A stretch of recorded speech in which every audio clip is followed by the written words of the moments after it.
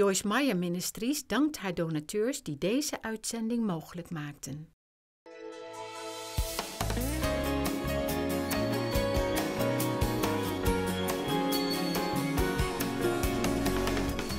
Let me tell you a little bit about pregnancy. First of all, most people are really excited when they first get pregnant.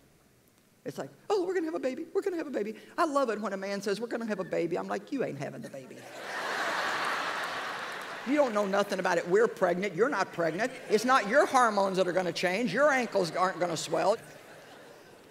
No little baby's going to lock their toes around your ribs and make you feel like you're about to croak.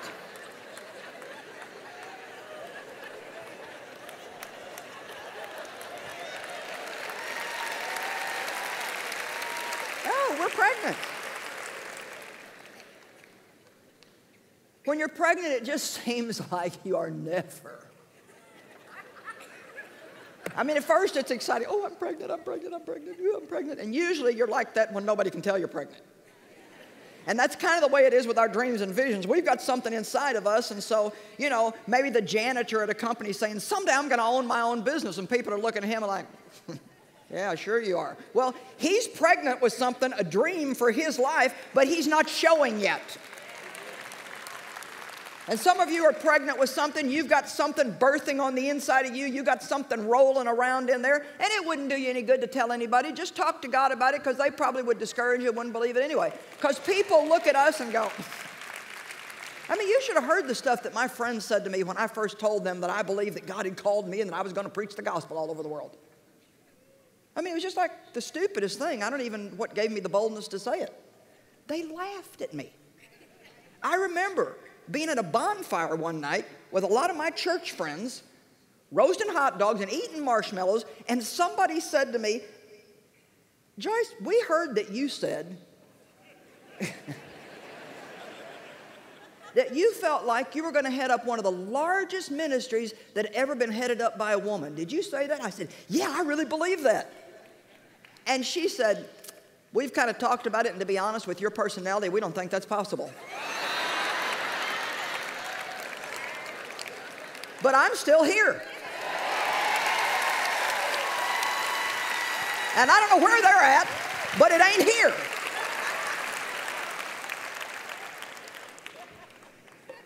Let me tell you something. If only you and God believe in you, then you got to keep believing. I said, if only you and God believe in you, then you've got to keep believing. I don't think that people mean to be discouraging, but to be honest, sometimes they really can be. And it's just because you can't even really get mad at them, because God hasn't spoken to them what He's spoken to you. He hasn't put in their heart what He's put in your heart. And they just, unless God opens their eyes, they just don't see it. Carry your baby to full term. You're not even going to look pregnant for a long time. Do we have anybody in here that's just maybe like a month or two pregnant? Anybody? I mean, anybody? Can you come here real quick? Come here. Come on, real quick. This is your shining moment. You get to be a star.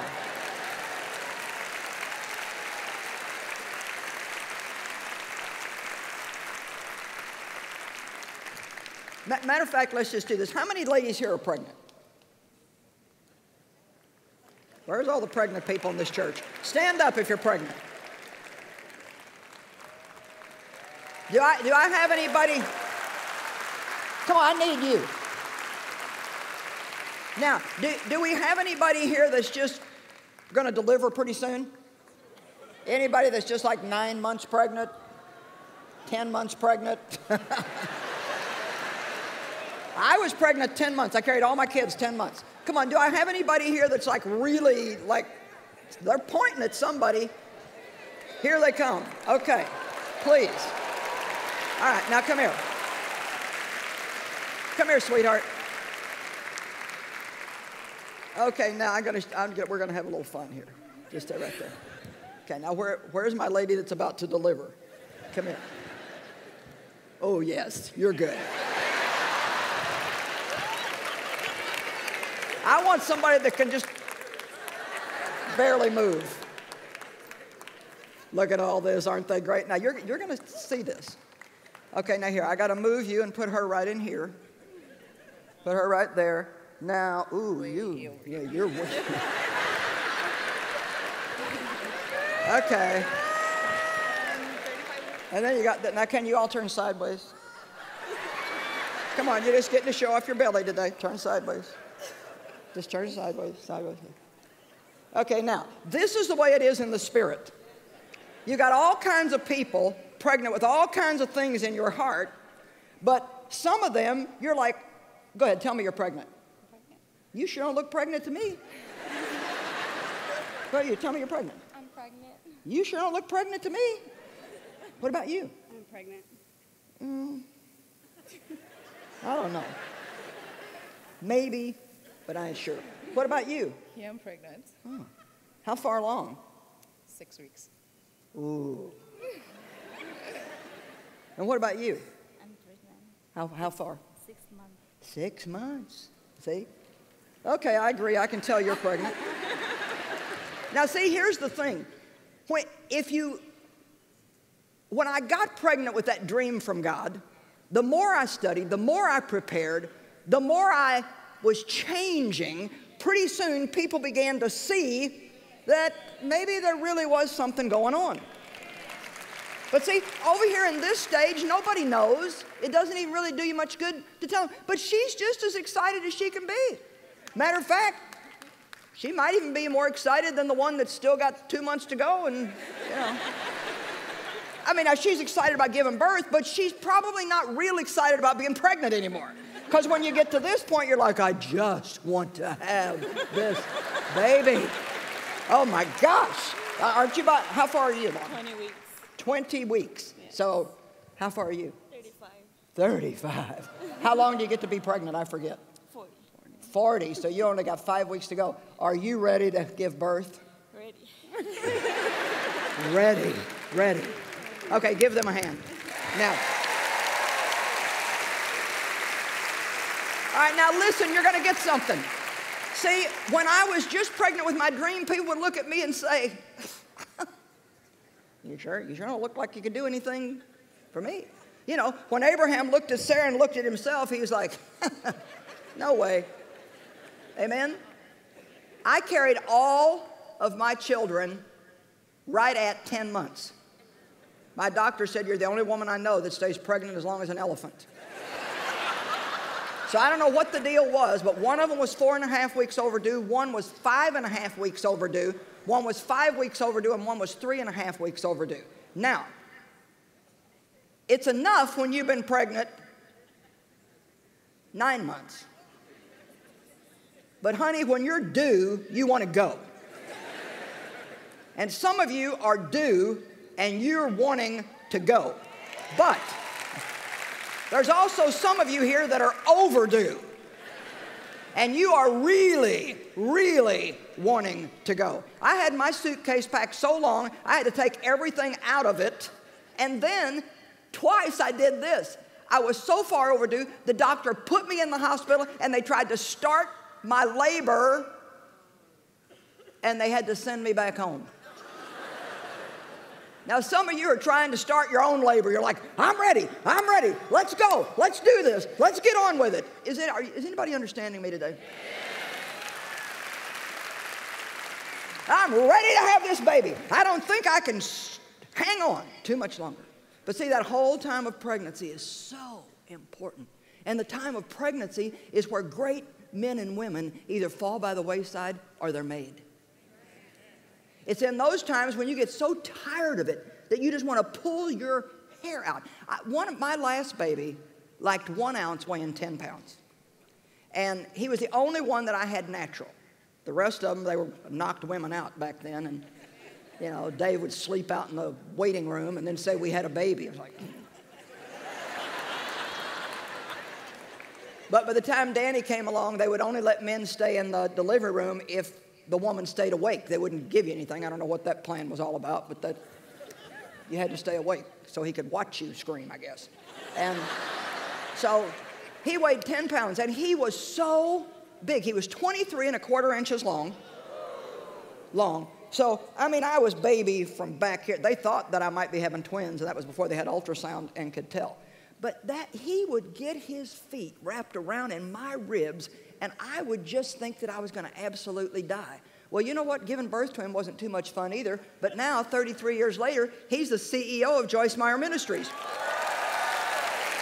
Yeah! I'm glad I gave birth. Come on, I'm just begging you today, don't give up on your dreams. If you've got a little dream, a medium-sized dream, a big dream, get outside of your tent, take a look at God, see what great things He can do. Always believe for miracles. Don't let the naysayers put you down. Give birth. Yeah. You know, when you're going through, when God's preparing you for something, how many of you feel like God's preparing you for something? Well, first of all, during that time, you change. When a woman's pregnant, her body is changing. And to be honest, sometimes she thinks she's crazy. And when God wants to use you, sometimes you think you're crazy. And the devil tells you you're crazy. Who do you think you are? You know, when God called me, I stopped having a desire to do a lot of the things that I used to do. And my friends thought I'd just gone off the deep end. I didn't want to go to home decorating parties anymore. I didn't want to go garage sailing anymore. I wanted to study and seek God. And they thought we just think you're a little bit overboard. People don't understand you. When God's preparing you for something, sometimes your friends have to change. You know, pregnant ladies love to hang out with other pregnant ladies. And young mothers love to hang out with other young mothers who have kids. Some of you could just help yourself if you would get a few encouraging friends and get away from some of the people that are sucking all the life out of you. Amen?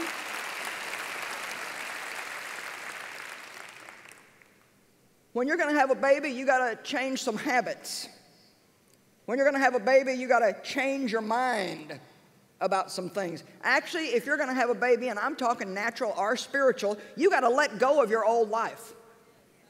Whatever it is that you want to do for God up here, or let's just say that you want to be out of debt, because I know you don't all have some kind of a vision for ministry, and that's okay. That's not a problem. I use that because that's my life, but this can be anything. Let's just say that you're deep in debt, and today you're thinking, you feel something bubbling in there. Well, maybe someday I could be debt-free. Maybe I could actually own a car, a new car, and be able to pay cash for it. Maybe I could actually be one of the few people who ever gets to pay their house completely off and maybe I could come to the point where every month I had no bills to pay. Okay, now, here's the thing I want you to get. Hopefully you'll get a dream like that. So now you're pregnant. Okay, we get in debt by shovel loads. We dig our way out with a teaspoon.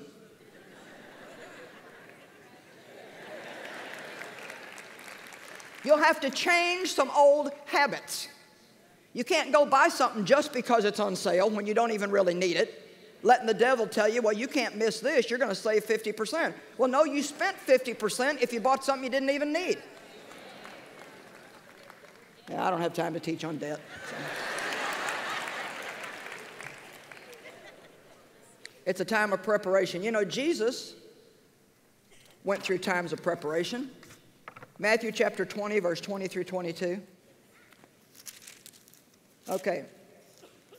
The woman of two boys came to Jesus and said, Lord,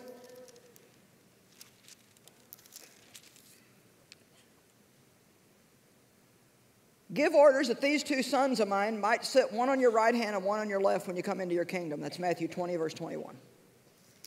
I want my sons to have great positions in your kingdom.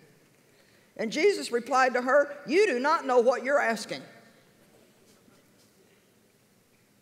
So can I just throw this out? Because you've always got to teach both sides. I mean, I can stand here and preach on have a dream and get you shouting till the roof comes off this place. But I wouldn't be doing you any justice if I don't tell you what it's going to take to give birth to it.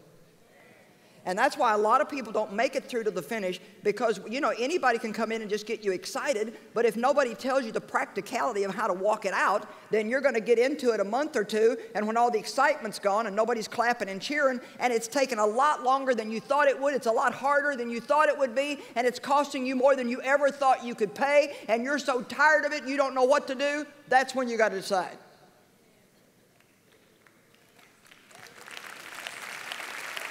Amen? Not to brag on myself, but what I'm sharing with you today is extremely valuable. I feel very strong about what I'm sharing today. Because God's people should not be under something all the time. We can shout that we're the head and not the tail, but it's time that we become the head and not the tail. Amen? I shared last night about some things about the last days and how the world should view us and see us. You know, right in the midst of all the plagues in Egypt, God's children lived in a little place called Goshen, and they continued to grow and multiply, and their possessions increased. We don't have to be afraid of the economy. The economy doesn't dictate what God can do for us.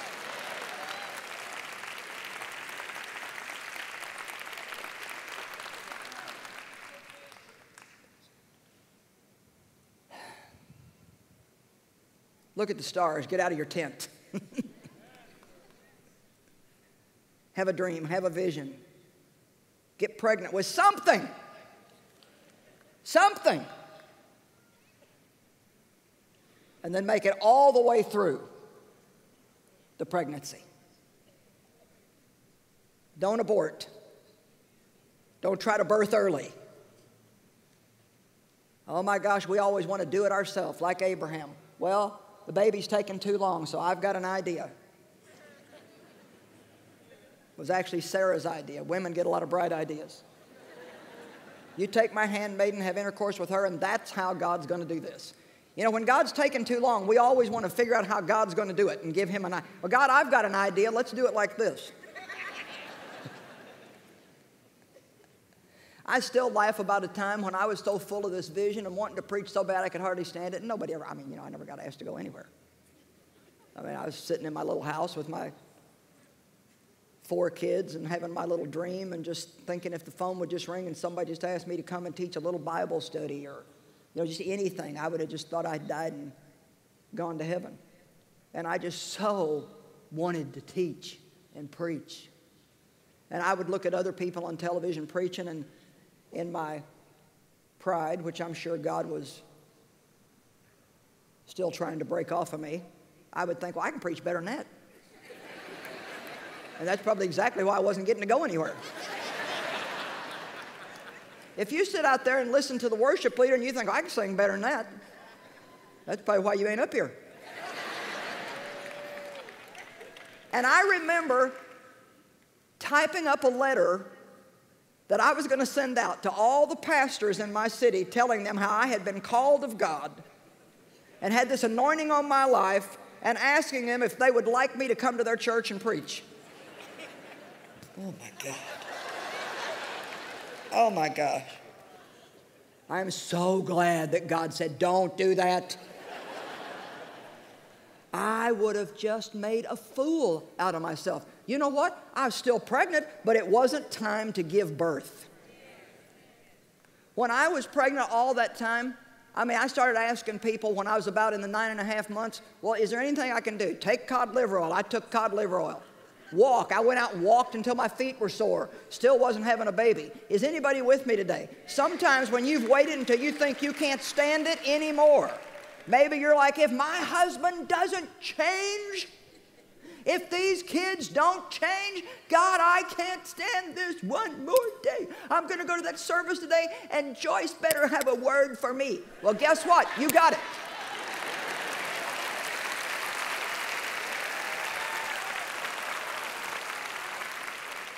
Now, very quickly, there's a whole bunch of stuff that happens when you're carrying this thing from God that just nobody can help you with. We're always mad at other people because they don't make us feel better.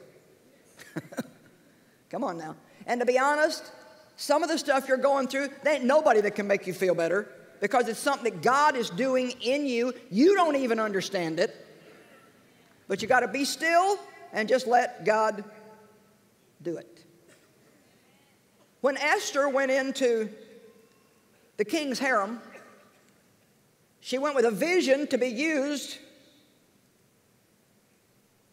to deliver God's people from impending disaster. And I don't have time to go to all these places, but there's just so many wonderful things in here. In Esther chapter 2, verse 12, now when the turn of each maiden came to go into King Ahasuerus, after the regulations for the women had been carried out for 12 months, so she's been there now 12 months waiting. 12 months, she wasn't even pregnant. She was pregnant 12 months, worse than me. Since this was the regular period for their beauty treatments. Somebody see if you can get this without me having to tell you. 12 months, she was in preparation getting beauty treatments before she could go in to see the king.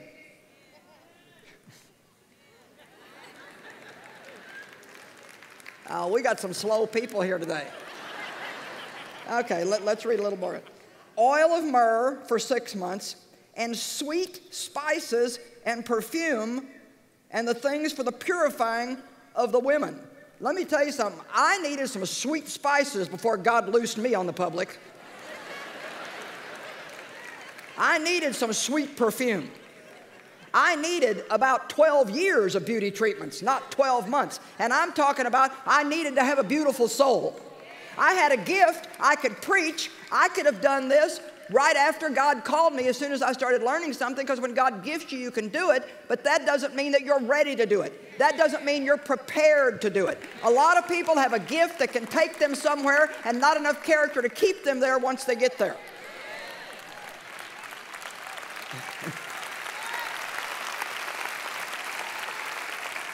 So guess what? You know what's happening to a lot of you right now? You're having beauty treatments. Oh, this is so good. I can't hardly stand it. You're having beauty treatments. I mean, God's working you over. He's changing the way you talk. He's changing the way you think. He's changing the way you look at yourself. He's changing you from a complainer to a praiser. He's changing you from a fault finder to somebody who compliments and finds the good in everybody. Beauty treatments. We all need beauty treatments. I like this today. 12 months of beauty treatments. Jesus had silent years. John the Baptist had silent years. What do you mean silent years? Years when they had something in them. Jesus knew what he was going to do from the get-go. He knew why he'd been sent. Nobody else did. Nobody else understood him. We see him when he's 8 days old, being dedicated. Don't hear one word about our beautiful Jesus until he's 12, when he's being dedicated in the temple. Well, what's that all about? Where was he all those years? All the Bible says was he grew. And then you don't see him again from the time he's 12 until he begins his public ministry. So another 18 years goes by, and all the Bible says is he grew. John the Baptist had a call of God on his life from the get-go, and he was sent out to the desert to act like a wild man. And all the Bible says about him is he grew. And when he came out, he was a mighty, powerful man, shouting and yelling, "Prepare ye the way of the Lord." Now, can God count on you to give birth? Some of you, your baby's in the birth canal. Don't forget, as uncomfortable as pregnancy is, the harder part is giving birth. And all that doctor says is, push! Now, let me just talk to the women for a minute. If you've ever had a baby and a doctor screamed push in your face when you already felt like everything in you was coming inside out, a woman can get violent when she's like that. I will kill you if you ever get me pregnant again. I mean, women do some strange things, but oh, when you get the baby. Oh, let me tell you, when you get your baby, it is going to be so worth it. I mean, the baby just melts you, and then that very thing that you thought you would never do again in a million years, it's only a short period of time, and you think, honey, I'd like to have another baby. And you know what? I can honestly say I think I've been having babies all my life, spiritual babies, one after another, after another, after another, after another. And each time you got to go through something, but boy, are those babies sweet. Can you bring it through to the finish? Somebody give God a big praise this morning.